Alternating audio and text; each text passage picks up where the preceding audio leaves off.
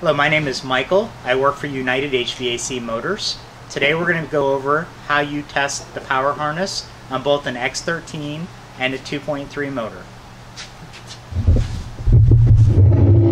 First we're going to go over how to test an X13 motor. The first thing that we're going to go over is how to properly set up your multimeter. We're going to be testing in the AC range, which is voltage AC. We're looking for a voltage for ours to be in the 220 range. So we're going to go ahead and use the 600.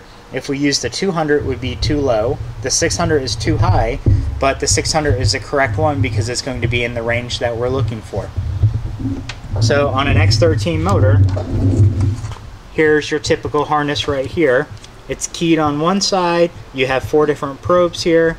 You may not be able to see it in the picture, but this says on the first one C, L, G, and N. So this is a 220 motor. So first we're going to test to make sure we have 220 volts. To test for 220 volts, you're going to test between L and N. So we're going to put our probe here and here, and we're reading 246, which is fine.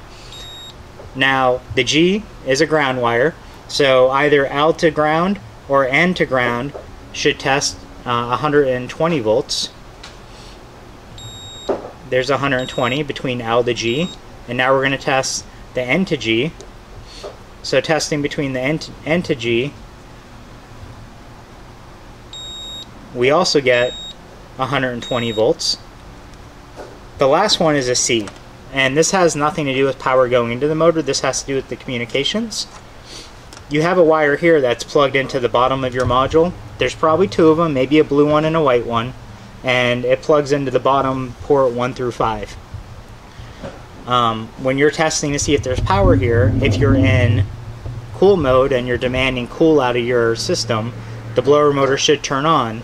And to test if you have power or not, you test between the C and this wire, and you should get between about 14 and 30 volts. In this case we get 29, which is still fine. So that's how you test an X13 plug.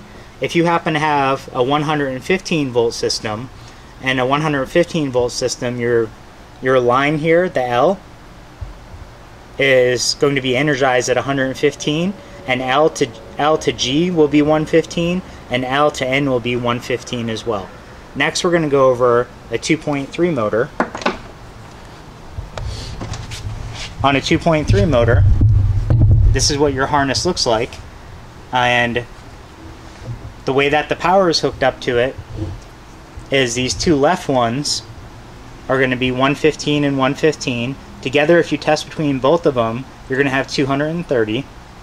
This middle one is a ground, so either one of these wires to ground will be 115. So that's how a 220 plug is set up. It won't have this loop on it. If you have a loop on your plug, it means that you're in 115 configuration. Everything will still test out the same.